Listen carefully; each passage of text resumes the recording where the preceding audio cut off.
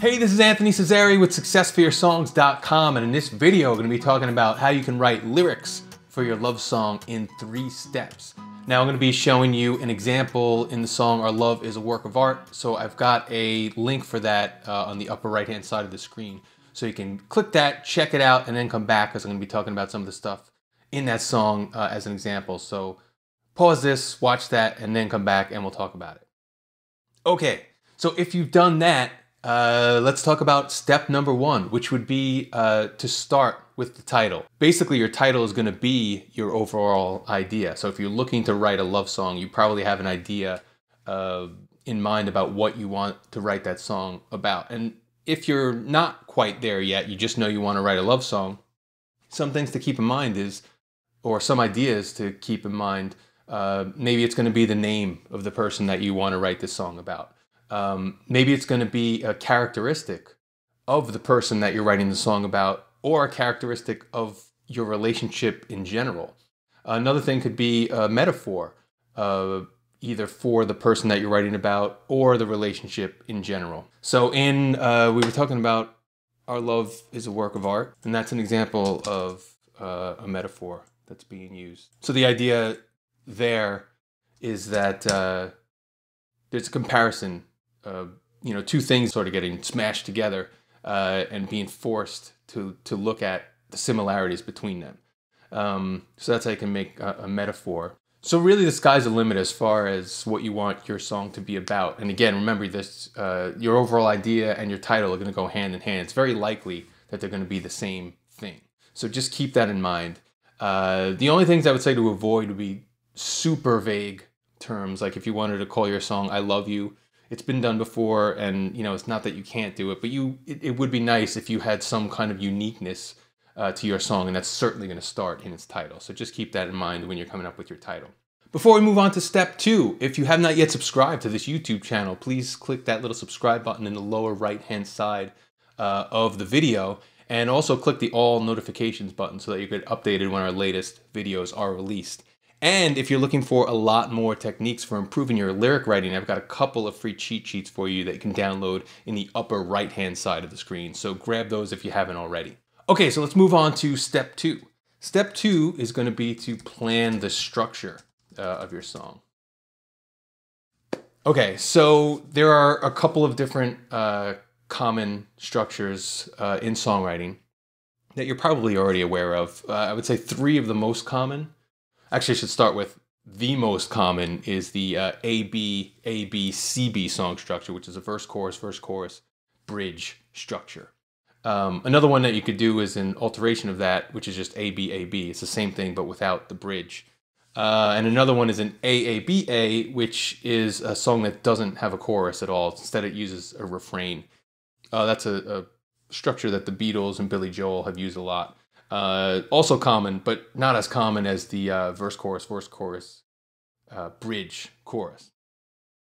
So you might be thinking, like, why would I need my structure yet? I'm just looking to write lyrics. We're not really talking about writing the music for the song in this video.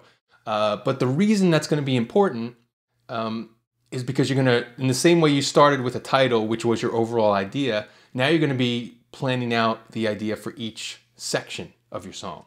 And since there aren't too many different types of song structures, you don't have to worry too much if you picked one that you didn't like. You can always change that, especially like if you picked a verse, chorus. It's easy enough to then add a bridge and chorus to that later. The only one that would be a lot different would be if you went with the song that had a refrain, the AABA. But, basically you're just deciding if you want a chorus here. So once you decide on your structure, you're going to figure out what you want each section to do. So in Our Love is a Work of Art, that's this common structure that I was talking about, A-A, or A-B, A-B, C-B. So that's the structure for this song. And now the idea is that we're going to plan out the idea for each section. So as I said, the chorus basically mirrors what the whole song is about. And that's also what your title is. So all those things tie together. So that makes this part easy. Your chorus just becomes basically your title. So that's why step 1 was starting with your title. Because now we know what the overall idea for the chorus is. So I mean, by looking at this, you know, half of what we're trying to do here is done already. So now it's just deciding how the verses and the bridge are going to set that up. So in this song, in Our Love is a Work of Art, what I've done with that one is, again, this was an idea that was a metaphor. So throughout the song, I was trying to make the comparison between love and art. So the first verse was about the initial inspiration. So that whole verse starts to compare things that happen when you're falling in love to being inspired for an idea, like if you're writing a song. So if you stopped and, you know, read through these lyrics, you'd see that kind of language making that comparison throughout this verse. So that's what verse 1 was about. In the second verse, we don't want to keep going with the same idea that can make your lyrics come off as kind of stagnant. So in the second verse now, it's about putting in the work. So again, this is another thing that happens in art. It's not just all inspiration. It's, you know, if you want something that's going to be good and doesn't just come, you know, from the top of your head and that's it. So I'm making the comparison by saying that, you know, meaningful relationship happens when you put in the work, as it does in art. So if you know, stop and read through the lyrics of verse 2, you would see that kind of language starting to happen throughout this verse. So again, both of those verses had an idea. So if you listen through this whole song, you heard that the bridge now was sung from a female perspective because the song's a duet. And, you know, if you've heard me talk about writing lyrics for a bridge before, you've heard me mention that the bridge is from usually a different perspective from what the verses are, because if it sounded the same as the verse, or I'm sorry, since it sounds different from a verse, lyrically it should be different as well. So in this case, it's a literal different perspective by having the female part come in the bridge.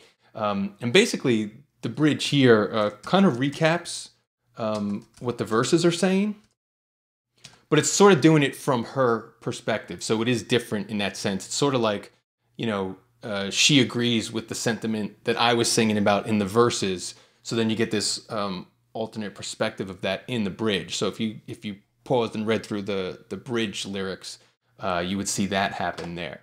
But now you can see that, you know, we have this overall outline to our song here. The verse has an idea of initial inspiration and how that's going to tie back to, you know, or how that's going to make the comparison between love and art. And then the chorus says our love is a work of art and expands on that idea a little bit in its lyrics. Verse 2 talks about putting the work in a relationship and compares that to putting the work in art.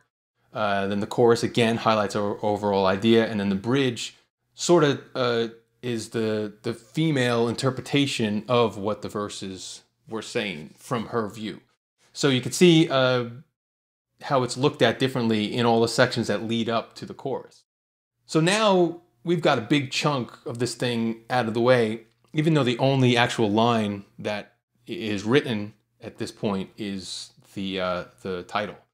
But it's clear what we want to happen in this song. So the third step here is to start filling in your lyrical details. Now this is going to be easier for you than if you just were sitting down to write this song from scratch, because again, we have our structure and our blueprint laid out for this song. But some things that you do want to keep in mind, because you do have to actually go through and write the details of the lyrics. So keep in mind the idea that you're going to use a lot of concrete imagery. A great way to do that is by using or referencing the five senses and really engaging people. Because the more vague you are with your language, the less people are going to relate to it. The more you can use the five senses and use imagery in that way, you can really start to pull people into your story. And this is especially true in your verses. Your verses, you really want to get into the details of the words. Your chorus can be a little more general because it's sort of highlighting the overall concept of the song. So you don't have to worry about that as much there, generally speaking.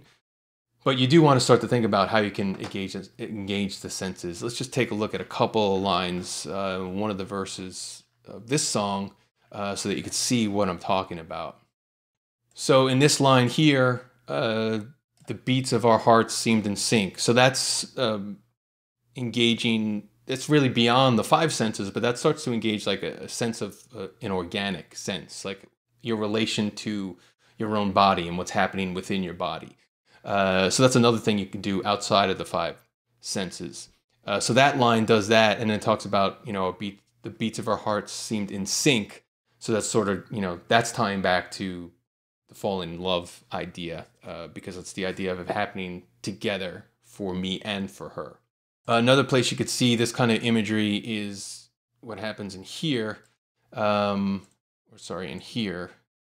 If a crack in the dam's the initial sign of the force from the water it can't confine. So now that dam metaphor, that's starting to, you know, paint a picture. That's something that you can visualize. And it's even talking about the force from the water. So that's something that you can feel also. This line's a little more vague. That was my excitement when meeting you. But since it's already led up to by something that is more visual, it's okay there. If every line was about, oh, I was so excited, then that doesn't work. But if you sort of sprinkle that stuff in, it could be okay. And then this line here, I was cracking a smile the entire time. A visual thing that relates back to the crack in the dam. So that crack idea takes the dam idea and then puts that back into, you know, what was going on inside of me. So that kind of visual stuff can help draw people into your story. So once you're taking your plan that we talked about in step 2 and getting into the details of your imagery, think about stuff like that.